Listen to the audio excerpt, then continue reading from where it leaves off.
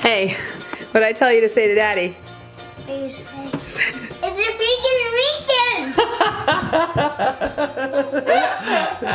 It's a freaking weekend! You're so mean. I'm so mean? That I look like hell. You... It's just because I would listen to you. Listen to you. It's my sex voice. No, it's not. I actually... I mean my sexy voice. No. I mean like my Scarlett Johansson voice. Yeah. Oh, alright, yeah. Kind of. I'm sick. Your head was just in your hands. You just need a nap. I just want a nap. I think I love you. Or I want a taco. A nap or a taco. Dude, we could do that. Let's go get a taco. Okay. Ooh, a Cheerio. Alright. What are you doing? I'm being a hero.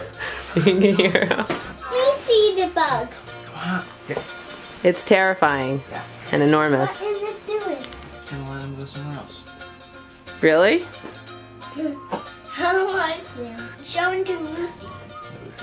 Oh, okay. I just thought I'd give a little behind the scenes of what the kind of shit we do. I'm literally holding a dripping pus egg, like trying to make sure Kendra gets just the right shot. Right? Yeah, this is natural. This is all organic. You drip on your head? Drips poop egg on my head.